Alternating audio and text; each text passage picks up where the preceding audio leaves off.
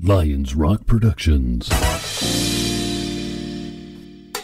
This is Jay Moore. This is Greg Proops. This is Jordan Harbinger. This is Dexter from The Offspring. This is Nathan This East. is Sebastian Younger. This is Rick Marotta. This is Stuart Copeland. This is Mick Gillette. This is Andy Summers. Hey, this is Skunk Baxter. This is Gabby Reese. This is Rob Bell. Hey, this is John Leon Guerrero. Hey, and this is Pete A. Turner.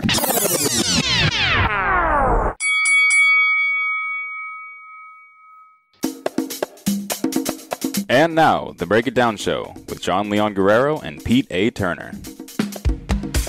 Hey everybody, welcome back. And as you all know, I'm a big U2 fan, so tonight U2 will have a chance to continue its winning streak and also have its unprecedented, undefeated streak shattered because they are facing U2. Yep, that's right. Tonight it's U2 versus U2. Songs of Experience versus Songs of Innocence. These are the most recent U2 albums, and when you're going to talk about U2, you have to get judges from @u2.com. So we have Brian Betteridge and, of course, Dr. Chris Endrinal, who has been on the show before discussing U2 and has done a previous time hosting, wearing the tuxedo T-shirt. And then, as always, we have the wonderful and extraordinary Dr. Tim Furnish, who's a fan of U2 as well. So lots of brain power, lots of U2 love for this U2 on U2 fight. Ringside, we have fellow Album Fight producer Mike LaPerry sitting there, so we'll wave at him. He also is a multi-time tuxedo T-shirt wearing judge. So, Mike, how are you doing out there in the crowd?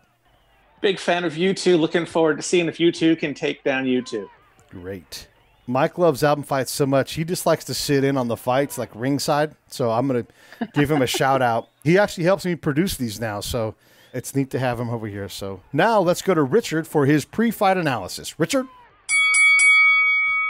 Hey everybody, Richard here. Good to be back with another album fight, and this is an interesting one. U2 versus U2, Songs of Innocence versus Songs of Experience. Kind of a deep cut fight. These aren't the albums you'd normally think of, but we have experts that literally wrote the book on U2, so I'm sure they've got a lot to add to this. So I'm not going to provide a whole lot of kind of personal analysis. We're just going to look straight at the numbers. We did 13 categories for this fight. Of those, Innocence took 4 of them, Experience took 5, and there were 4 ties. So what does that tell me? Well, it tells me that either one of these albums could just kind of win in a landslide, or it could end up very close and it could end up in a split vote. So it really depends on the people analyzing this and the people scoring this, kind of where it's going to go. If my gut had to tell me something, I would say that they're probably going to lean towards Experience, and Experience is going to win this. Personally, I think I prefer Innocence to the 2 albums. I like its kind of fun take on the 80s, but I think Experience is going to take this probably somewhere in the lines of 8 rounds to 5 would be my guess. Anyway, that's predictions for this week. This is going to be a fascinating listen, and we'll be back with you guys at the end for the post-fight breakdown. Thank you. Thank you so much, Richard. All right. Yeah, so it's interesting when he puts the numbers together. We'll see if it holds true on his prediction about U2 beating U2. Now let's go to Phil and have him do the ringside introduction. Phil. This week's album fight is a 13-round matchup of recent songs from a legendary band from Dublin, Ireland, U2. In the red corner, with an album that was distributed for free to 500 million people, we have U2's 13th studio album from 2014, Songs of Innocence. And their opponent in the blue corner, with a collection of letters penned by Bono, we have U2's 14th studio album from 2017, Songs of Experience. Let's get ready to ramble. Take it away, judges. Perfect. Thank you so much, Phil. Well, I guess we may as well get started. Anything pre-fight from you, Brian? Any comments as we get ready to start this fight? I really am excited to see how this is going to go. I like both albums quite a lot. I really liked Songs of Innocence when it first came out, and when Songs of Experience first came out, I was a little cool on it, and I liked them about equally, and I was really kind of surprised to see what my final score was when I went through this. Well, we'll get to all of that stuff in a moment. How about you, Dr. Endrin? How was your experience with this fight? Well, this fight's kind of a natural comparison, right? Because Songs of Experience, Songs of Innocence, the similarity in titles. So I was really excited to pit them track by track. I, too, loved Songs of Innocence when it first came out. And I loved Songs of Experience when it first came out. And it was interesting to see how Songs of Innocence held up over time with Songs of Experience being newer. So it'll be fun. All right. And Tim, how about your pre-fight? Any thoughts? Well, this is strange. I mean, I don't think I've done an album fight a group against itself. I think we've always done different ones when I've been on, Pete. This is the 5th time I think I've been on or something like that. And U2, since the Beatles, is my favorite band. So I was a bit torn on this. I'm like, oh no, U2 will win, but U2 will lose. But since it was the last 2 albums that the group did, it's a bit of a challenge. So yeah, looking forward to it. Let's go ahead and let's let our newest judge, Brian, start us off in round 1. The Miracle of Joey Ramone versus Love Is All We Have Left. Brian? Okay, so the big determination for me in comparing these two songs was that I really feel as though The Miracle of Joey Ramone, while it's a really great song, it's just a straightforward rock and roll song. And at this point now, or at least at the time that this album came out, this was the 4th straightforward rock and roll song. We had Elevation and then Vertigo, Get On Your Boots, and The Miracle of Joey Ramone. And out of those 4, The Miracle of Joey Ramone is at best the 3rd best of those 4. So it's something that they've done over and over again. And while I like to listen to it and I like to hear it live, it just got a little boring. Whereas Love Is All We Have Left, that was the clear winner to me because it's something that they've not really done before. I think Bono called it the sci-fi Sinatra when the album came out. It's got better lyrics. I really love the 2 lines. This is no time not to be alive is great, and nothing to stop this being the best day ever are, all-time great Bono lyrics. The Miracle of Joey Ramone doesn't have that sort of thing. Even though, objectively, I think Love Is All We Have Left is a little bit of an underwhelming song, it's also something that they've never done before, which makes it the winner because The Miracle of Joey Ramone it's just a rehash. So, and I really enjoyed comparing them both as also concert openers because Joey Ramone opened the Innocence and Experience tour and Love Is All We Have Left opened the Experience and Innocence tour. I also enjoyed Love Is All We Have Left as a better show opener, so that also gave it a little bit of an edge. So just overall, that's the better song. Yeah, it's an excellent nit to pick, and I appreciate you doing that. Dr. Chris. Well, these albums could not have started more differently from my perspective. I love The Miracle. I always have, and I think I always will. It resonates with me musically, lyrically, and thematically. I think it's a great album opener, and it's a great show opener, with the big OOOs. I mean, it instantly connects with an audience, and it draws your attention in from the second you press play. And I personally could not have more disdain for autotune. I hate auto-tune, and I just don't like Love Is All We Have Left. I know that I'm in the minority. I do appreciate what Brian said about the lyrics. I think the lyrics in Love Is All We Have Left is awesome, but there have to be better ways to achieve a similar or better effect than with auto-tune. So perhaps I would have found it more effective as an album closer and pitted against a song that I really like in The Miracle. There was no contest for me. Songs of Innocence wins this opening round 10-9. Fair enough. And Tim, how did you have the first round? All right, Miracle of Joey Ramone versus Love Is All We Have Left. I mean, I like both these songs. I think they're both really good starts to their respective albums. I really like the fuzzy guitar on Miracle of Joey Ramone, and something that we probably say a lot here, and I'm sure I won't be the only one to say it, is one of the things I really like about U2 is how the Edge comes up with different guitar sounds for different songs, different albums, and sometimes within the same song, he comes up with different guitar sounds, which I just think is amazing. I really like the backing vocals on Joey Ramone, but I really like Love Is All We Have Left also. It's sort of Sinatra-esque, and it's almost apocalyptic way, in a quiet sort of way, but I did wind up giving this to Joey Ramone 10-9. Perfect. Let's go on to round 2, Every Breaking Wave versus Lights of Home. Chris, why don't you start us off with this round? Sure thing. My round 2 comparison kind of sets the tone for a common theme throughout this fight. I really like both of these songs, so this was kind of a tough round to judge. Every Breaking Wave it's kind of a perfect piece of pop music, right? But that's kind of my issue with it. I think it's too perfect. There's an edge to the character of Lights of Home that's not present in Every Breaking Wave, and it's that quote-unquote less than perfect nature of Lights of Home, and that appeals to me. Every Breaking Wave seems a little too polished, a little too smooth, like it plays it too cool.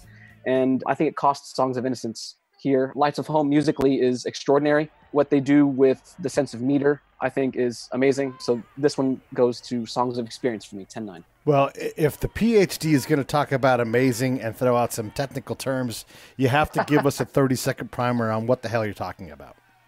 Last summer, I wrote a little piece for at U2 that used Lights of Home, and I talked about how U2 manipulates a listener's sense of meter. So a sense of where's the strong beat and where's the weak beat.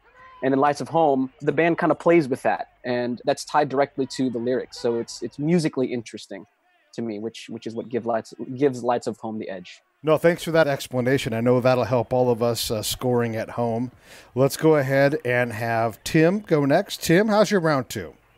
Round two, Lights of Home against Every Breaking Wave. Again, two really good songs. Not a whole lot of drop-off from the first, if any drop-off from the first song in each respective album. Again, Lights of Home. It's sort of inspiration light, which I know that a lot of the critics accuse U2 of that being sort of their go-to mode. Right. Which, of course, Bono, as I was going to say about another song, but basically, Bono likes to throw in Christian references, but not too many. He doesn't want to alienate people, I guess. And this song is interesting, Lights of Home. It sounds like something I've heard before. From the first time I'd heard it, it sounds like something I'd heard before, which is kind of familiar. I really like the lyrics, but they are sort of, almost too U2-y. Free yourself to be yourself, that verse, that stanza, a chorus, I should say. If only you would see yourself, and then repeat ad infinitum, some might say ad nauseum. Every Breaking Wave, great bass line, opens it up. One of the best lines I've ever heard from Bono. It's hard to listen while you preach, which, sometimes he does seem to make fun of himself. Yeah. But I gave this one, I wound up giving this to Every Breaking Wave 10-9. All right, perfect. Thanks, Tim. Brian, round two. Okay, so I'm going to preface this with two things. First, I'm a live U2 guy. That's what I do for at U2. I work on all our tours informations, and as far as I'm concerned, U2 is at their best when they are performing live. And I will also say that this was the first of two tracks where my initial thought was, hey, this could be a tie, and I needed something to break it. So I went to live performances as a way to kind of judge the impact of this song that the song had on me. I chose Every Breaking Wave over Lights of Home. I mean, Lights of Home is fantastic, and to be honest, I actually prefer the bonus track St. Peter Strings version over the album version on there. But I ended up going with Every Breaking Wave because the solo piano version that Bono and The Edge played on the Innocence Experience tour, and also on some of their promotional tours, was to me so fantastic that it really brought out the lyrics of the song, the basic music of the song. I don't typically like when U2 strips their music down like that. And I thought that this was one of the only times that stripping their song down to the basics made it a better song than it was on the album, and a better song than it would have been if they played it live, or as a full band, I should say. And to me, that just demonstrated that it's a higher quality song. It's a better constructed song. And it's the song that if you were to say to me, hey, U2 will play one more song tonight in concert and you can pick Every Breaking Wave or Lights of Home, because of that version, I would pick Every Breaking Wave. And so I voted for that song 10-9. I like your nitpicking, man. That's good. That's perfect. All right, let's go ahead and go into round three. California, There Is No End to Love versus You're the Best Thing About Me. Dr. Tim, kick us off.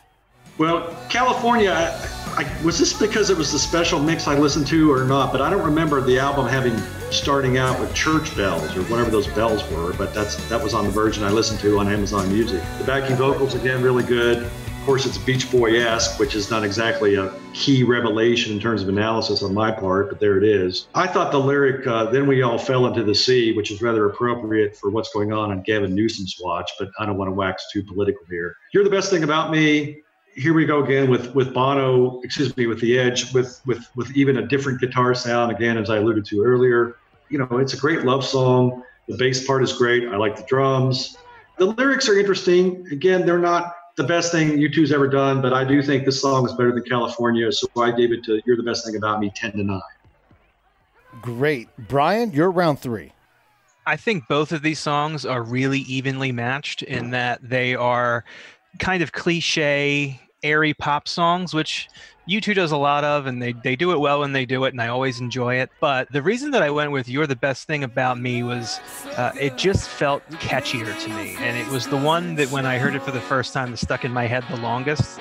And I also have to say, I don't usually sing along to songs in the car or anywhere like that. Even if it's U2 and it's my favorite song in the world, I don't usually sing along to it. However, and You're the Best Thing About Me, when Bono gets to the line, I'm shooting off my mouth, that's another great thing about me. I absolutely adore that line, and I will sing it every time it comes on. I don't know what it is about it. It's just jives, and it catches with me. So, and I really enjoyed. I haven't been able to hear California, There Is No End to Love live in concert, and I think I heard You're the Best Thing About Me a couple times in the acoustic version, which, unlike Every Breaking Wave, was not better than the full band version on the album. But it's that catchiness, and there's that little guitar break in the middle that the Edge does, maybe more toward the end, right before he gets to the I can see you love her loudly when she needs you quietly, or whatever that is, where they get to this really cool new guitar. It's a new guitar sound. It's a new kind of thing that they haven't done before, and that also kind of put it over the edge. So that was a 10-9 victory for me for You're the Best Thing About Me. And Dr. Chris, what about you? Yeah, I talked about perfect pieces of pop in the previous round with Every Breaking Wave and Lights of Home, and we have another one here in round 3. You're the Best Thing About Me is, to my ears, is Songs of Experience's Every Breaking Wave, but it's not quite as on the nose as Every Breaking Wave is to me. When Bono's lyrics present the question, why am I walking away? That allows for a lot of interpretive leeway, and I love that about Bono's songwriting.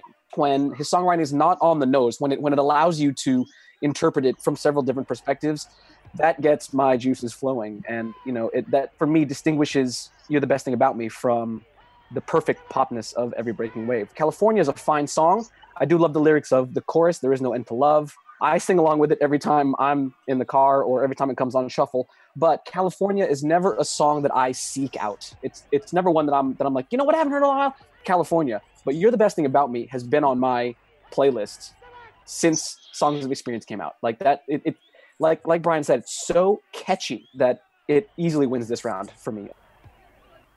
I just want to take a quick time out and ask Chris, you said it was a little on the nose, California, There Is No End to Love.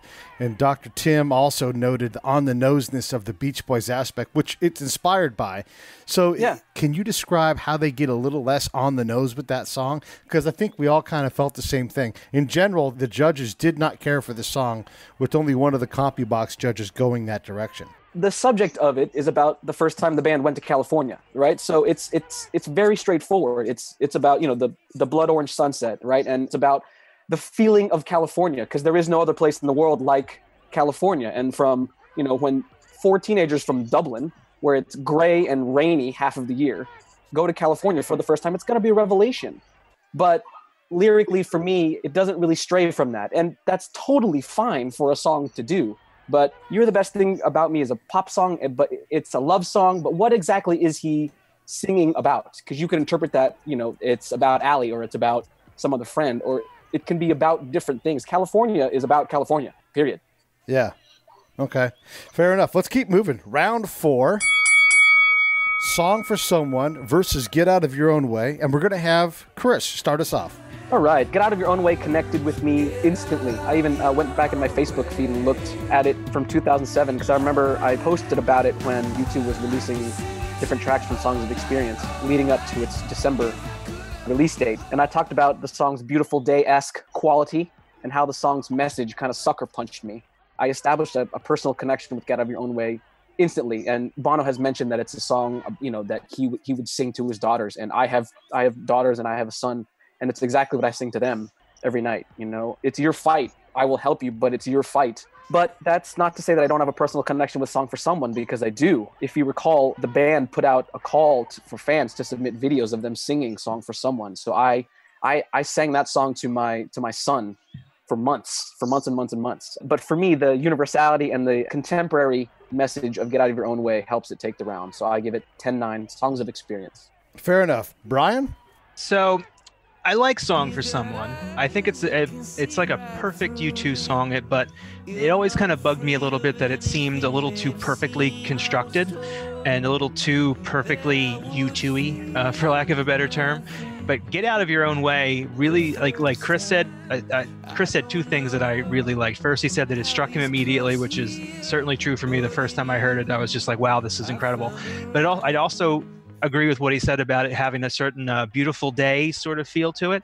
And Beautiful Day is a fantastic song. So anything that's reminiscent of that is going to be really good for me. But it also is, just like You're the Best Thing About Me, it's very catchy, and I find myself kind of really following along with the melody of it, and especially the chorus. It's a great chorus, and it's part of like that 1-2-3 punch in the middle of the album where they just have 3 really catchy songs, one after the other, on Songs of Experience that I get really excited when I get to that part of the album. And Get Out of Your Own Way is kind of like the centerpiece of that passage of music on Songs of Experience.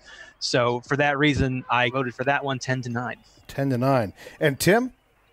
Song for Someone is a lovely acoustic piece. You know, it's plaintive, it's hopeful. I really like one of the best lines, again, in this one, in any U2 song for me as a Christian, is "It's a long way from here to Calvary." I really like that line. Again, I like the fact that Bono and The Edge will talk about the Christianity, but they don't beat you over the head with it. I appreciate that. I think the vocals are exquisite. But Get Out of Your Own Way, I do wind up giving this to Get Out of Your Own Way 10-9, although I really tried hard not to. And that's because of that stupid, over-the-top political video. I mean, I don't know if Bono really believes his Trump-bashing stuff, or if he thinks he feels like he has to do that. I don't know. It's kind of annoying. I mean, but what's really good about the song is, as you guys have pointed out, it's a really catchy tune. It is a good song. I have never heard a song, and I give kudos to people when they come up with terms that I've never heard before. Amorist, A-M-O-R-I-S-T. Okay, got to give kudos to Bono for coming up for that. I've never heard that before. I love it. Vocals are really good. And you know, I have 2 teenage sons. I can help you, but it's your fight. So I appreciate that. And, you know, if Bono just wouldn't hit me over the head with the political stuff, I would have liked it better. But I still gave it to this one 10-9. All right. Well, let's move on into round 5. Iris, Hold Me Close versus American Soul. Brian, start us off. Okay, this is another round where I used the live experience of hearing both of these songs in the past couple of years to kind of help sway my decision. I love Iris. It's a great song. The lines at the end about Iris playing on the sand is some of Bono's best lyrics and his most personal lyrics, and just really well done. However, American Soul, when you see that live, I think the way I described it to one of my friends at the time was it's U2's most stomper of a live song. The big American flag that they had up behind them was fantastic, and you just I felt it in my chest.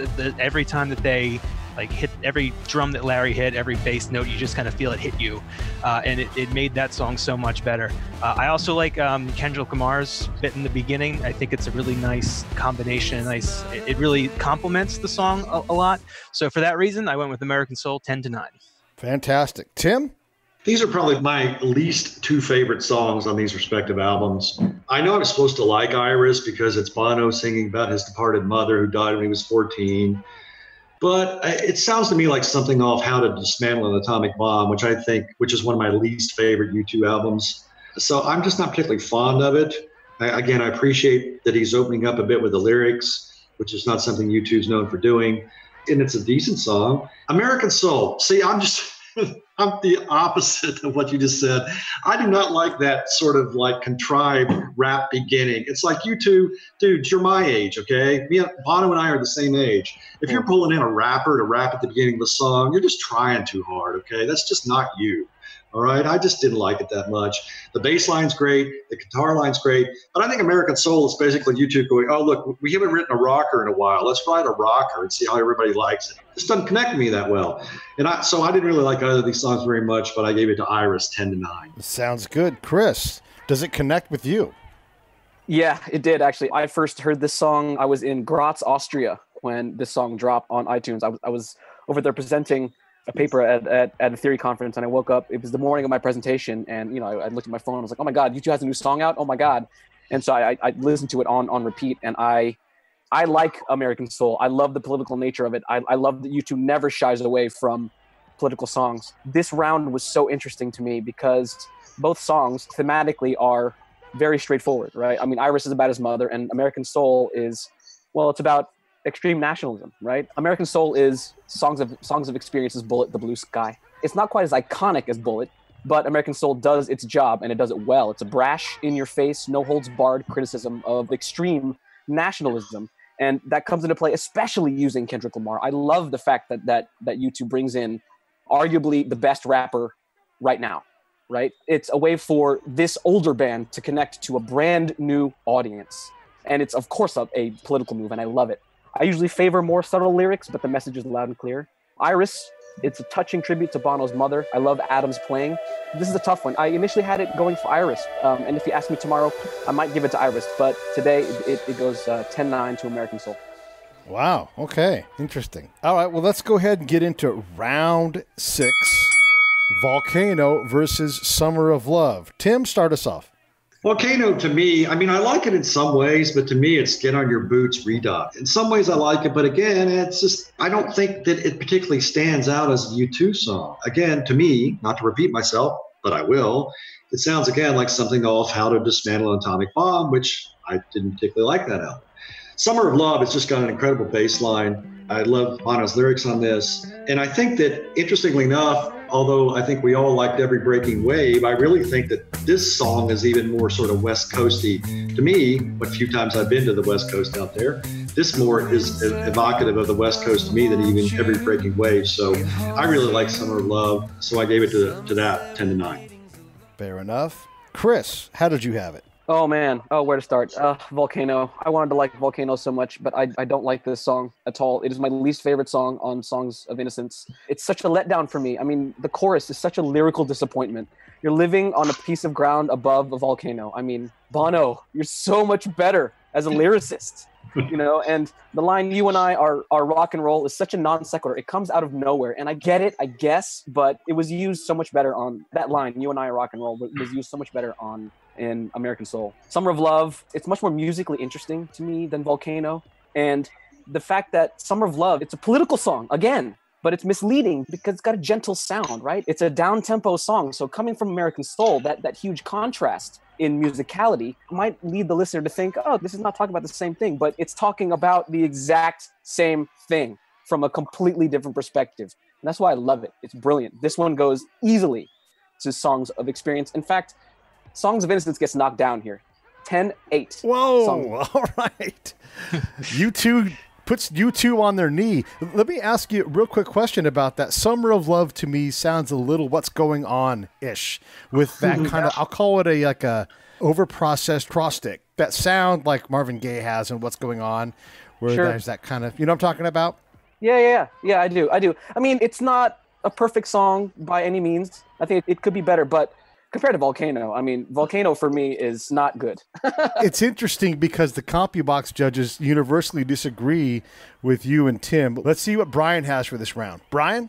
Okay, I don't hate Volcano. I did end up agreeing with Chris in the end, and I did give it an 8 for this, so that was also a knockdown for me. I think that this is because of some elements of Volcano having been recycled in American Soul, and American Soul doing it so much better that it made Volcano worse in hindsight. I think if American Soul didn't exist and we were doing this, I think Volcano still would have lost, but it would have been a little closer. This reminds me of when U2 released that medium rare and remastered Fan Club album, and they had Xanax and Wine and all those songs that very clearly became other songs. Like, wasn't it Xanax and Wine eventually became Vertigo or something? Like, I don't remember exactly which one it is, but you could hear it.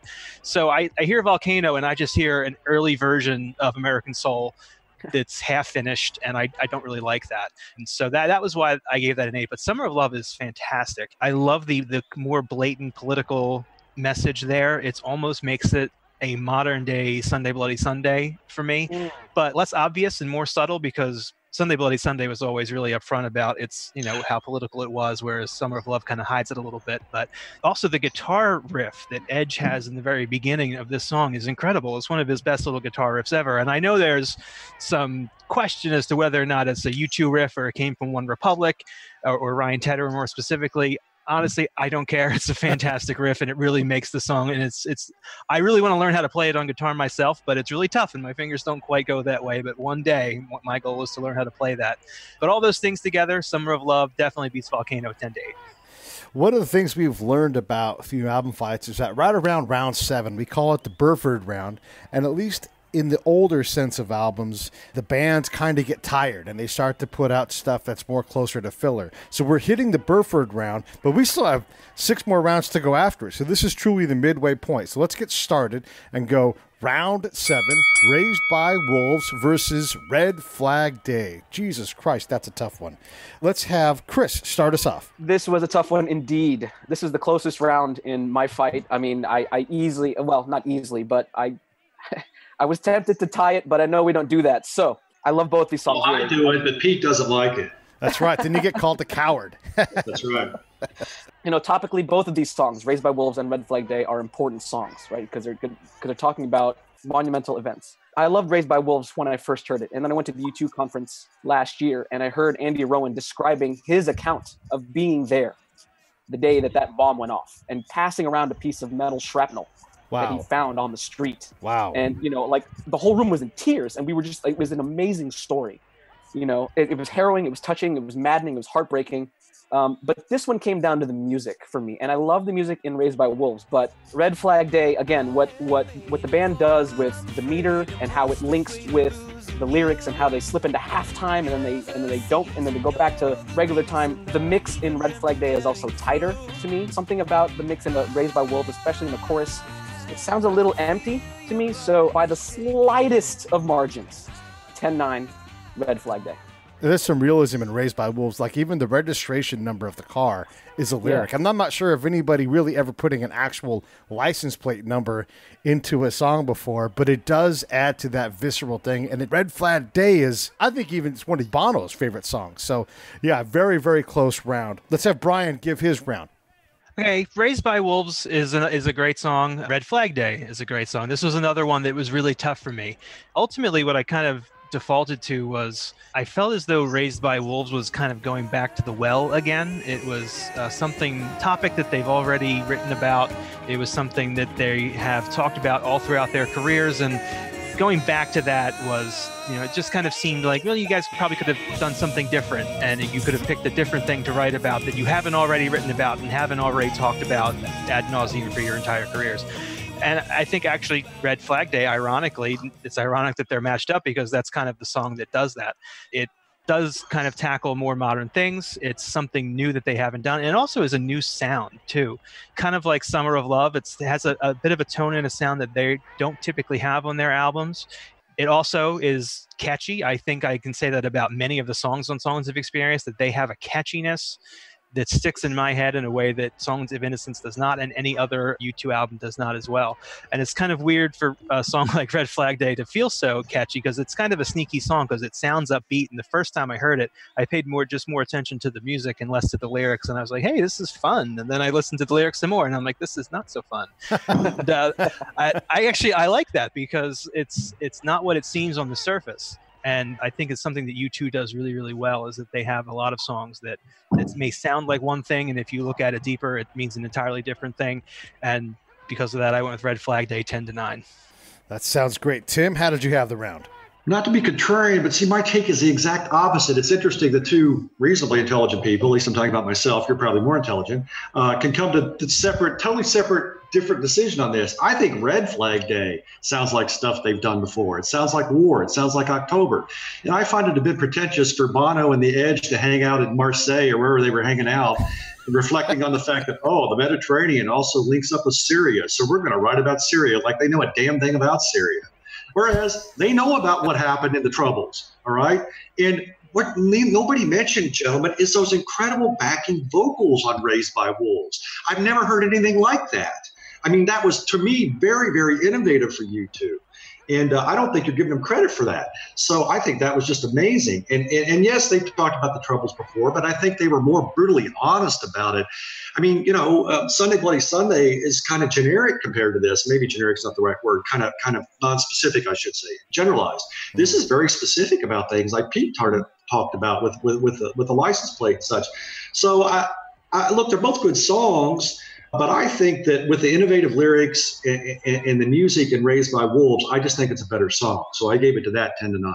That sounds great. Well, we're halfway. I'm going to turn this over to our ringside reporter, Mike LaPerry, and see if he's got a question for us. Mike?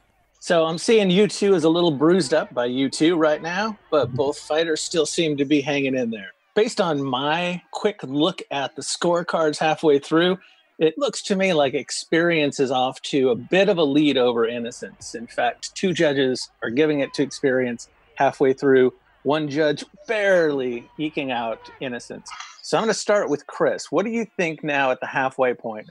How do you think Experience has taken it to Innocence so far, and what does Innocence need to do to come back? Well, my scorecard right now has Experience kind of pulling out ahead of Innocence. Innocence needs to come back. You know, they need to gather some moxie here and come back soon, or else this could get out of hand in a hurry. Brian, same question. What does Innocence need to do now to come back from a deficit here? I feel like Innocence has a little bit of a lull in the middle there, and it's going to need to come back out swinging and really putting as much energy into it as it can, because I think what's really pushing Songs of Experience ahead of Songs of Innocence is that it has an energy to it that Innocence doesn't have, and Innocence is going to fall even further behind if it can't pick up the pace a little bit. Cool. Tim, you are the contrarian here, giving Innocence a very slim 1-point lead after 7 rounds. How is your assessment a little different from the other judges? And what do you think Innocence needs to do to bridge the gap and win the fight? I think Innocence needs to probably have another Guinness and see if the other album is smoking cigarettes and it can pass it. Perfect. Well, let's go ahead and get back in it then. Round 8. Cedarwood Road versus The Showman, Little More Better. And I'm going to have Brian start us off. Brian? Okay, so I know I've talked a lot about catchy songs, and The Showman, Little More Better, does have a really catchy chorus with You Look So Good, Little More Better. I like that. I have to say, though, that is the only thing I like about that song. The rest of it sounds bland and uninspired to me. I really appreciate Bono's showman persona that he had on the Experience Innocence tour, and I understand that persona came out of this song, even before it kind of transitioned into McFisto later in the show. But there's nothing there for me. It just is boring, and I do not like it. Whereas Cedarwood Road, that song's fantastic. I understand that I'm going to go against what I said last round, and that yes, they are kind of going back to the well with their childhood again, but this song really does it. The Edge's guitar work, his solo in the middle there is incredible. I like the chorus. I like the way it's constructed. It sounds so good live, and it really stands out from like their live set. And I'm really glad that they brought it back for their last tour too. I was really very, very happy when I got to see them the one time, and I was right up in front of the Edge, and he was right there when he was doing that amazing guitar solo. That may be one of my favorite guitar solos out of him that I've ever heard, which is kind of weird because it's so simple. But this was my second knockdown round of the fight here. Cedarwood Road defeated The Showman 10-8. Wow. Tim, do you have U2 on a knee? You know, I'm going to make up for that because mine's the exact opposite. I got The Showman 10-8 on this one. Oh! I think The Showman is one of their best songs because Bono is just so out there with his lyrics. He's just like, hey, this is what I do. There's a level of shallow you just can't fake. What a great line. The Showman gives you front row to his heart, and he prays his heartache will chart. And then what's the other line? I got just enough low self-esteem to get me where I want to go. Yes. I mean, that stuff is just, either he's brutally honest or he's brutally making fun of himself. But either way, I just think those lyrics are just top notch. The bass line is great. The acoustic guitar is great. This is one of my favorite U2 songs. Cedarwood Road, yes, I agree. That's a good guitar part in there. But again, this sounds like something they left off No Line on the Horizon, which I just don't think it's that great a song. That guitar, admittedly good guitar part in Cedarwood Road, just can't save that song. And it has just clunky lyrics, cymbals, and it's like, oh, let's try to be real U2 with our lyrics. Cymbals clashing, Bibles smashing. What does that even mean? All right, The Showman, again, 10-8 on this one. Chris, did Tim get up and go to the bathroom or something? Chris, what do you think about this round? Well, I'm a little more in the middle, I guess. Okay. For me, Songs of Innocence bounces back here in round 8. Cedarwood Road, I think, is one of the best songs on either album. It is so characteristically U2 in every single way. Listen to the sound of the guitar. No one sounds like that except The Edge. Listen to the lyrics. I think cymbals crashing, Bibles smashing, that line is U2 in a nutshell. That line right there. That's a brilliant rhyme. It's a brilliant lyric. The topic of Songs of Innocence was, where did U2 start? And this is about the street that they grew up on. I mean, it's perfect. The Showman, I appreciate it. I don't understand all the negativity toward it. For me, it's a moment of levity, a moment of self-deprecation, of honesty on what is a pretty thematically heavy record on Songs of Experience. I'll go so far as to even say that I like the song, but for me, Cedarwood Road is too good. It's too U2 to beat here. Songs of Innocence needed a bounce back in a big way, and they got one. So SOI 10-9 here. This episode of the Break It Down Show is brought to you by Lions Rock Productions. That's us. We publish, evaluate, and develop podcasts just like this one, consult others to build their own, and create associated content and content marketing strategies. So if you're launching or expanding your social media presence, your business, or your personal brand, or if you just want to take your media presence to the next level, reach out to us on Twitter at Pete A. Turner or at JohnLG69 at the Break It Down Show. There's 1,000 ways to get a hold of us. Now enjoy the show. I don't understand all the negativity toward it. For me, it's a moment of levity, a moment of self-deprecation, of honesty on what is a pretty thematically heavy record on Songs of Experience. I'll go so far as to even say that I like the song, but for me, Cedarwood Road is too good. It's too U2 to beat here. Songs of Innocence needed a bounce back in a big way, and they got one. So SOI 10-9 here. Nice. All right. Well, let's go into round 9. Sleep Like a Baby Tonight versus The Little Things That Give You Away. Tim? Sleep Like a Baby Tonight is sort of deceptively appealing. It's very, I think, Lennon-esque. I mean, he almost sounds like he's singing like John Lennon there toward the beginning. In fact, the whole construction, I think, is sort of Sgt. Pepper-esque. But I was reading some about it, and it's supposedly, there's some interpretation that it's about a pedophile priest who was doing nasty things, but then, could sleep at night about it. So that kind of colors it for me, I guess. But the little things that give you away, look, I don't think either one of these songs is that good, but musically, I like the tune. I like the vocals better on that one. So I gave it to Little Things 10-9. Chris, how did you have it? Oh, I could not be more different. This one was a lot closer than I originally anticipated, and I'll get to that in just a second. I like Sleep Like a Baby Tonight, the lyrics and the music. It's a scathing rebuke on the church, and I think it's brilliant. I was a little sad to hear Bono's falsetto because it's not quite as crystal clear as it was early in his career, but the imperfect nature of his falsetto on this song fits the song, so it works here. But there's no way Sleep Like a Baby Tonight even comes close to Little Things. In my not so humble opinion, Little Things is one of U2's top 10 best songs ever in their entire catalog. It is that good. Wow. The song is so interesting lyrically. It's interesting thematically. It's interesting musically, texturally, formally. It's Bono talking to himself, but not old Bono talking to young Bono. It's young Bono talking to old Bono at first. Who does that? Who in their late 50s assumes his 20-year-old self and talks to his old self? No one but Bono does, right? It's brilliantly executed. That big build at the end when Bono keeps singing Sometimes is arguably U2's best 2.5 minutes. If not the best, then it's top 3 in my book. This is an easy 10-8 round for Little Things. Wow. Holy cow. A knockdown. Holy cow. Brian, how did you have it? Now, I swear and promise that Chris and I did not talk about this beforehand, but I'm going to say almost exactly the same thing that he said. Sleep Like a Baby Tonight. It's a fine song. I appreciate it thematically. I appreciate everything that's there. If it wasn't going up against Little Things That Give You Away, I would have better things to say about it. But in the grand scheme, it's an average U2 song. It's fine. I like it. But the Little Things That Give You Away really is incredible. And going back to what Chris said, it's right from that Sometimes part. Like, I always felt like the first half of Little Things That Give You Away, it's good. It's not blow you away good. It's like a good solid U2 thing. And then they just get to Sometimes I Can't Believe My Existence. And then The Edge does that amazing guitar thing that I don't know what in the world that is, but it's incredible.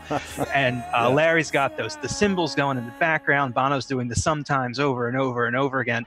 That, like Chris said, he said it may be the best 2.5 minutes of their career, and I can't disagree with that. They just basically took everything that U2 does really well, and they smushed it all together into half a song and put it there, and it's amazing. So that's another knockdown round for me too. That's 10-8 Little Things That Give You Away. Wow. Holy cow. Lots of knockdowns. Okay.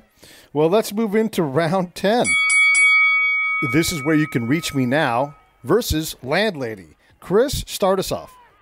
Yeah, this one's pretty close to me. I like and appreciate both of these songs. This Is Where You Can Reach Me Now is perhaps one of the band's most underrated and underappreciated recent songs. No one ever talks about this song, but musically it's really good. But let me start with Landlady. I absolutely love Bono's tribute to Ally in Landlady. I love how much Bono loves Ally, and I love how much he is unafraid to profess his love for his wife. Because I'm the same thing. My wife is the best thing about me. And, you know, if I could write a song about her, then I totally would. I think of my own wife whenever I hear Landlady, but This Is Where You Can Reach Me Now is musically brilliant. I mean, there's a clash between Bono's melody and what the chords do. Yes. For most of the song, but then that clash is resolved in the bridge. And if you listen to what the theme of the song is, it's basically a song about identity and doing your duty versus doing what you feel is right. And that resolution that happens in the bridge is so subtle, but it is perfect. It's a perfectly simple reflection of the defiance portrayed in the lyrics.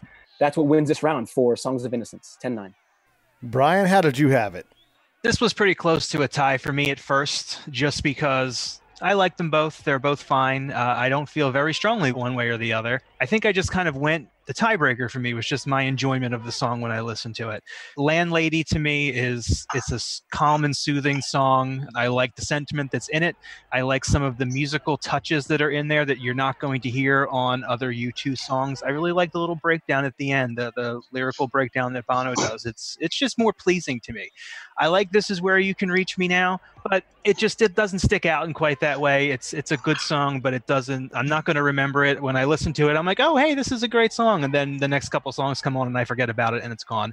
But I could also say that about Landlady too, to a certain degree. Neither one of those songs stand out to me. Neither one of them are going to be U2 songs that I reach for again and again in the future. And when I'm listening to these albums again next week or the week after or whenever, I'm not going to be paying all that much attention to them because they're not there for me. But I did give Landlady that 10-9 edge just because of that kind of relaxing, calming emotion that I get out of it when I listen to it. Tim? Yeah, neither one of these songs is, Where the Streets Have No Name or God Part 2 or any of about 50 better U2 songs.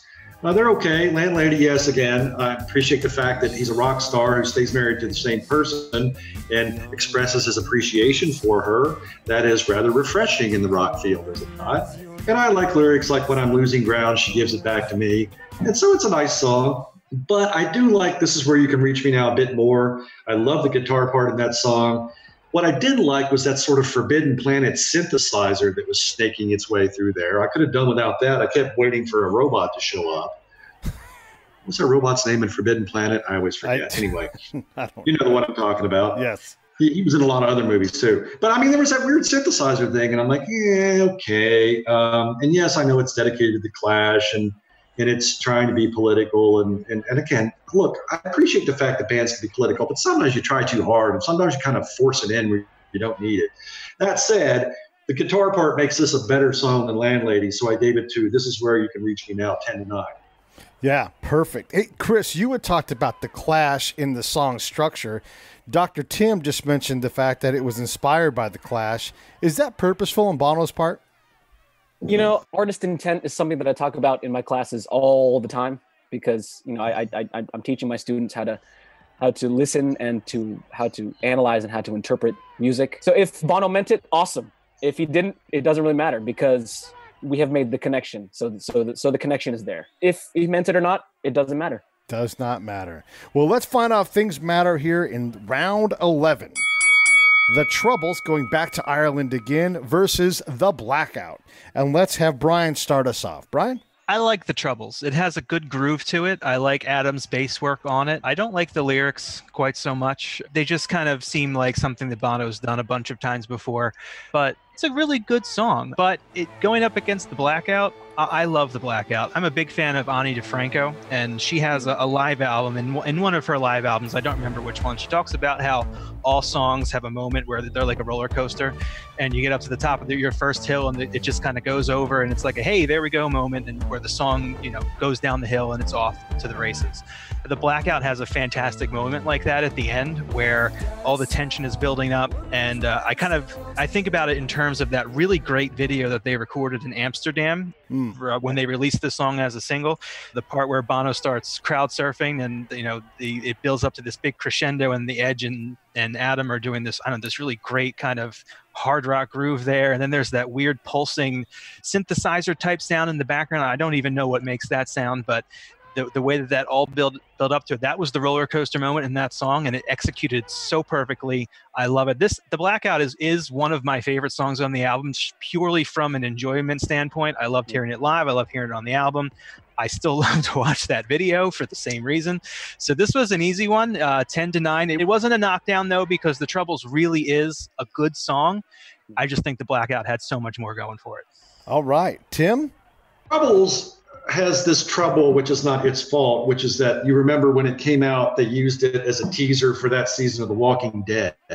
Oh, boy. Back when I was still watching The Walking Dead. And so I'm kind of, my opinion of this sort of colored by that, which again is unfair to the song, but there it is. It's a wistful song. In fact, it's depressing to me. And who's the gal that sings vocals? I cannot pronounce her name. Lackie Lee? I don't know. See, I'm so out of touch, I don't even know who she is. I had to look her up. I mean, but the vocals are really interesting. But again, the lyrics, as has been said, not something that hasn't been done by U2 before, and it's sort of depressing. The Blackout is pretty raucous, and it rocks pretty well. Again, look, guys, you seem to love everything that U2 does political, but sometimes, again, it's just forced. I mean, look, does Bono really believe democracy is flat on its back, Jack? Oh, give me an effing break. Nothing's flat on its back. I'm pretty sure Trump won the election. It's called the Electoral College. I just get tired of this sometimes, I don't really think he even believes that. I think he thinks he has to say that because that makes him cool as a 58-year-old guy. 59, I forget. How old am I? I forget. Anyway, that said, Blackout is a better song. At least it makes you kind of your blood get going. The Troubles makes you just want to watch out for a zombie and wonder where Rick is. So I gave it to the Blackout 10-9. The commercialization doesn't come off good for you. Chris, how about you? Round 11. Yeah, the Blackout was the first song I heard from SOE. They released that video on Facebook. I remember it was September of 2017 because it was right around the time Hurricane Irma hit us here in Florida. And I remember loving the song immediately. I heard Adam's bass line and had so much punch to it, so much funk in it. And then I initially said, wow, this is awesome work by Adam. But then you listen to Edge's guitars, and it's not just one or two sounds. There are several different guitar timbres in there. And it's classic Edge layering texture upon texture. And again, I love that Bono doesn't shy away from being political. And some may call it surface politicism, but if you know anything about U2, they've been doing this their entire career. And of course, Bono's going to take shots at 45. The soul, the funkiness of the Blackout gave me a lot of hope for Songs of Experience. With the Troubles, I know we're using a couple of tracks from the deluxe version, but the Troubles, I think, is a great album closer. It kind of comes from the same vein of down-tempo closers like 40, Love's Blindness, and Cedars of Lebanon. It's a really nice, smooth, down-tempo ending, but to my ears, it just can't beat the Blackout. It's 10-9 for Songs of Experience for me. It's interesting, all of the judges in general, there is no consensus round between the compubox and the regular judges. There are 6 judges, and we have not managed to do it. And now, as we go into the championship rounds here, I do have to account for Songs of Innocence came out originally as an 11-track album, but they put out a bonus that got them to 13. So we are using these bonus tracks to fill out the fight. So though, like Chris said, the Trouble sort of closes out Songs of Innocence, we are using Lucifer's Hands and Crystal Ballroom as the final 2 rounds against the natural Songs of Experience closers, Love is Bigger Than Anything in Its Way, and 13, There Is a Light. So let's go ahead and get into round 12, Lucifer's Hands versus Love is Bigger Than Anything in Its Way. And if there was ever going to be a unanimous one, I think it's going to be this round. Let's see what you think, Tim. I think I ruined it for you guys. No. Yeah, Lucifer's Hands, 10-9. Lucifer's Hands is one of my favorite U2 songs. And by the way, can I say something about earlier? I don't want to argue with other judges, but of course, you said, of course, that U2 is going to take a shot, or Bono's going to take a shot at 45. Well, did Bono ever take a shot at 44? It's like, some of them it's okay to take shots at and not others. That's what I'm talking about. It's just contrived. It's like when my wife and I went to see U2 in Cleveland. We drove all the way to Cleveland, Ohio, because she's from up there. We live near Atlanta for 2017 for the 30 years tour. and of Joshua Tree, and they played the Ultraviolet Light My Way, I believe it was. And clips were all clips of like liberal women. I mean, like you couldn't find a Nikki Haley or a Condi Rice to put in that video, Bono. It's all Hillary and Michelle Obama and stuff. I'm like, come on, give me a break. I get tired of that crap. Anyway, to get back to the point at hand, Lucifer's Hands, I love. It's a great song. I love the lyrics. I love the claps. I love the energy of the song. I believe it started out as just like a guitar test thing for the Edge on stage, and they turned it into a song. But it's got a lot of energy. I love the song. Love is bigger than anything in its way. It's anthemic. It is like prototypical U2. I love the song and the verse and the repeating of the verse. And the vocals are awesome. But I still like Lucifer's Hands better. So I gave this barely to Lucifer's Hands 10-9. Chris? I like both songs too. I like Lucifer's Hands, but Lucifer's Hands to me sounds unfinished, which is probably why it was on the deluxe version and not on the album proper. It's a shame because I hear tons of potential in Lucifer's Hands. The chorus and the bridge, though, are missing something. It feels like there are a couple missing musical elements or sonic elements that could have given it a little bit more punch. And compared to the anthemic nature of Love Is Bigger Than Anything Its Way, Lucifer's Hands doesn't stand a chance here. It's not perfectly executed, but Love Is Bigger Than Anything Its Way is as big as U2 gets thematically, musically, and sonically. Love is U2's #1 message, and they're saying it can't be bigger than this. Like literally, they're saying that, and then they play music to accompany it, and you can hear it filling 120,000 seat stadium easily. So this one goes 10-9, Songs of Experience. Yeah, when Bono explores love, he explores it spherically, not linearly, and he really he draws in all these different perspectives throughout his career with love. You're right, and truly, love is bigger than anything in its way if we allow it to be, and I love that message. Brian, how did you have it here to wrap up the penultimate round? All right, there's definitely a reason why Lucifer's Hands ended up as a bonus track. I think Tim mentioned that it started out life as a song that the Edge used on stage. I actually kind of like it as that instrumental version that happened on the 360 tour a little bit better. I also agree with what Chris said. It sounds unfinished. It's a tack on. It sounds like they just had some fun with it, which is great. They should have some fun with it, but it just doesn't land anywhere. It doesn't go in any direction. Whereas Love Is Bigger Than Anything in Its Way, I agree with everything that's been said. It's a huge song. It's anthemic. The message is so important, especially when you kind of couple it with the video that they put out for it. It's really relevant to today's world and something that we all need to really kind of consider. Also, I want to compare it a little bit to 40 too. And 40 of course is a U2 classic, but when one of the highlights of the last tour was them finishing the set with this song and hearing everybody leaving and have like the crowd still chanting, oh, oh, oh, over and over again. And you can kind of even hear it echoing as you're leaving the stadium was so incredible. So this was another knockdown round for me. Love Is Bigger Than Anything in Its Way defeated Lucifer's Hands 10-8. I think, though, it's not so much because Love Is Bigger Than Anything in Its Way is that much better than Lucifer's Hands. I think Lucifer's Hands is that much worse than Love Is Bigger Than Anything in Its Way. Yeah, I just don't like that song. The 10-point must draws the winner up to 10 as opposed to a clear victory. Well, fair enough. Let's have the fighters come out and touch gloves before the last round here. All right, round 13, the Crystal Ballroom versus 13. There Is a Light. And we're going to have Chris lead us off here at the end. I love the Crystal Ballroom. The band tried to play it a couple times on the Innocence and Experience tour back in 2015, and it never really, you could tell the band weren't really confident with it, and that translated into a very lukewarm response from the audience. It sounded like they weren't confident in the live arrangement, and that's too bad because, the studio version, it packs so much punch. There's that funky bass line again. Adam has gotten better with age. He's like a fine wine. He has gotten so much better lately. There's kind of a mysterious ways grooviness to go along some pretty cool lyrics. I think I appreciate 13, and an argument could be made that the lyrics work better in 13 than in Song for Someone, but for me the punch and the funkiness of Crystal Ballroom wins it for me. So 10-9, Songs of Innocence. Perfect. Tim, let's go ahead and have your last round analysis.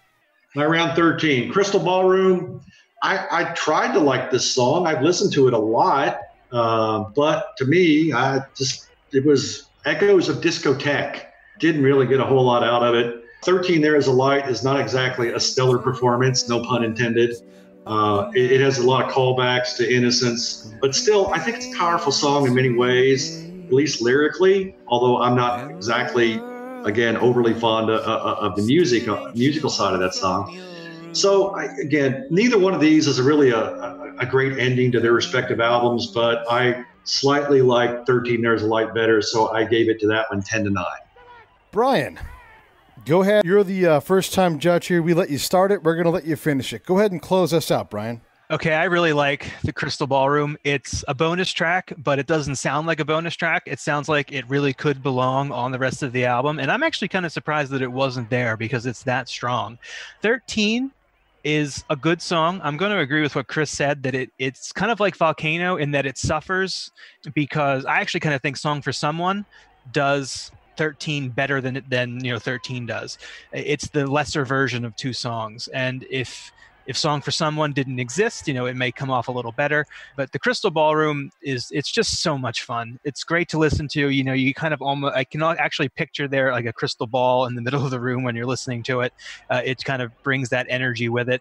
So even though this wasn't a huge victory, it still was a very clear winner, and the Crystal Ballroom is the victor, 10-9.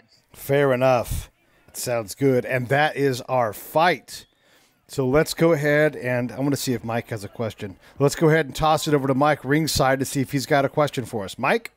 So, judges, what do you think the result is going to be before we tally up? Well, I think the combined scores are going to be closer than I would have originally given them. I mean, my scorecard leans pretty heavily one way, but I think the aggregate of our scores will bring the albums a little closer, although it seems to me that Songs of Experience kind of had a run there after the first track and had won several rounds in a row, I think. So I think Songs of Experience might pull this out in the end. Okay, Brian. I think Songs of Experience is going to be the clear winner here. It got close a couple times, and I think there may be other judges for whom it's a little closer, but I think across the board we're going to see that the Songs of Experience is the better album, and that U2 did, in fact, get better with Experience. Nice. Tim, you had this fight closer than anyone else, any of the other three judges. Really? What are your thoughts when all would... is said and done? What did you learn about these two albums, Tim? Not a lot that I didn't already know. I do like Songs of Experience better, and I think I had it winning by 2 points. I remember when it came out, I listened to it a lot when it first came out, and even my sons did too. And I said, "Oh, this is just so much more, in many ways, an upbeat album than Songs of Innocence was." And but I guess I should say it was surprising to me that it was that close, because I thought that I would have Songs of Experience winning by a lot more than I did. Well, looking in the corners, it looks like Experience is about to raise his gloves, and Innocence is looking a little dejected. Pete, back to you for the final scores. Yeah, that's exactly right, Michael. We've got a unanimous decision. The judges have all the cards tallied, and this fight does, in fact, go to Songs of Experience. All three judges having it go that way. The scores are for Chris and Brian. Both had it 126 to 119 for Chris and 126 to 117 for Brian, who had a couple more knockdowns. And then Tim had it 124 to 122, and as was stated, a little closer than the other judges. And just for clarity's sake, the compubox judges brought it in the same direction, with only Mike LePerry being the dissenting judge and taking it the other way, which is not a knock on Mike, because all three of the compubox judges had this thing a one-round differential, and I think we all can agree there were plenty of tight rounds where it can easily go either way, depending on which nit you pick. A great fight. Let's get Richard's post-fight. Richard, why did this happen? Okay, so a decisive victory, and you heard the reasons why for Songs of Experience. Looking at the pre-fight numbers, it kind of makes sense, and this is a possibility. The 4 tied rounds just essentially went to Songs of Experience, so making it a 9-round to 4 win, which if you average up the 3 judges, that's exactly what you get, 9 rounds to 4. A little bit more of a blowout than I had predicted. I thought it was going to be around 8-5 for the winner. That equals 119 to 125 as far as you go if you average the actual scores. If you add in the unofficial cards, which are like Pete in this case, because he's not an actual judge, but he still does score, And then any listeners or any friends of the podcast or anybody who wants to score, and we highly recommend anybody out there that's listening, if you'd like to score, but you don't want to necessarily be on mic or discuss it, really, it's a good way of getting into scoring and then maybe eventually someday being a judge on the show. Give it a shot. It's a lot of fun. You learn a lot about the music, but unofficial cards made it a little bit closer of a fight, but not by a whole lot. It doesn't really change the ratios any. They had it 728 for Innocence to 747 for Experience, which was a 121 to 125 fight. Just a few extra points for Innocence. Anyway, this is a very interesting fight. Great listening to a bunch of experts talk about this kind of stuff and maybe see and hear things that you never heard before. Very interesting stuff. Congratulations, U2, for beating U2. And back to you guys. Thank you, Richard. As always, very insightful and appreciative. Fellas, I really appreciate it. Any last final thoughts here before we close this thing out? Dr. Tim. Well, I just want to say I think it's amazing, and a couple you other guys, you guys have alluded to this some, that a band that's been around for this long could still do as good an album as Songs of Experience, because a lot of bands by this point are phoning it in. And U2, if they don't do anything else, yeah, they're real U2-y. Of course, what else would they be? But you can tell they work damn hard on their albums. That's for sure. Dr. Chris, I want to ask you a special question because you're the expert, worldwide expert on U2 in terms of academic credentials. Neither of these albums really smashed and came through. How do they carry an album like Joshua Tree or War or Unforgettable Fire or even Octoon Baby? Do they really stand up, or is this a band that really has, this is, like Tim said, is a well-crafted album. Both of them are brilliant in so many ways. Is this just a band that no longer has that extra gear to get songs to elevate into the atmosphere? Well, only time will tell. I was surprised about Songs of Innocence. I really liked Songs of Innocence when it first came out, but I was surprised at how it didn't hold up as well as the years have gone by. Songs of Innocence is going to be 5 years old coming up in September. Songs of Experience will be 2 years old. And I think even, with that age disparity, I think Songs of Experience is holding up better over time. I think U2 learned some lessons from Songs of Innocence, and you could tell that on Songs of Experience. Experience is not a perfect record, of course, and there hardly are any perfect records, but Songs of Experience, in my estimation, is really highly ranked in my own personal catalog. I would probably put it at number 3 or 4. Wow. Okay. High praise. Yeah. High praise. It's really, really good, and it shows no signs, the quality shows no signs of dropping off with age. There's a lot of callbacks to their earlier work. Is this their final original album? No, I don't think so. Okay. I don't think so. Brian, what are your thoughts post-fight? Well, I knew going into this that I liked Songs of Experience better than Songs of Innocence, but then when I looked at my scorecard, I was surprised by how much more I liked Songs of Experience and Songs of Innocence. I thought it would be a little closer, but this also reminds me, I think in the past year or so, after Songs of Experience came out, I've kind of been thinking of, considering Songs of Innocence and Songs of Experience to be two halves of a double concept album, perhaps. Yeah. And I haven't actually done this yet, but this experience here today really makes me want to take some time to sit down and listen to Songs of Innocence and Songs of Experience back to back as one big double album to see exactly how well they hold up with each other and how well they may complement or enhance each other by considering them to be one big thing. I think it's a really natural thing to do because Song for Someone and 13 have really good callbacks to each other, and Volcano and American Soul have callbacks to each other. There are similar themes throughout the two. I think that looking at them that way may actually have a greater positive impact on both albums, or for all I know, it could go the other way too, and it could be not a great experience for me. But I think that's going to be my next thing that I'm going to do with these two, inspired by this fight here today, is see how well they mesh as one big album. Well, yeah, no, I think you're right. It is a 2-part album, and maybe even when I went through this experience, as I judged it, I thought, I wonder if you could just kind of lay down a chronological map. And not every song would fit in there, but there are definitely a lot of songs about Iris, in general, and just kind of thematically place these things into a timeline of Bono and the band's life. And I do mean it in that order. And what you would get sonically in terms of, because they clearly haven't built it that way, but I bet you could have some pretty interesting musical experiences if someone was to take the time to actually do that. So we do these album fights because we love this music. Obviously, everyone in this fight loves U2. Mike loves them so much, he even showed up just to listen. So we want you guys to support these bands, all of the bands in album fights. This isn't meant to be derogatory. It's just a way of comparing and contrasting the works. So celebrate the band, support live music, support these people on their websites, buy their shirts, all those things. This is why we do this, to open people's eyes to music in a new way. We hope that you all enjoy it. Fellas, I get the benefit of hosting these things with my friends, particularly if it's on a Sunday evening, because what's better than that? So I personally thank each of you for doing this with me. I know how much time and effort goes into all of this stuff, and I don't take that lightly. So I really appreciate each and one of you, and I can't wait to do another one. And maybe we'll find another epic U2 versus U2 fight. Maybe we'll go old U2 versus new U2 at some point. But just thank you very much for coming out. Having me, Pete. Glad to be back.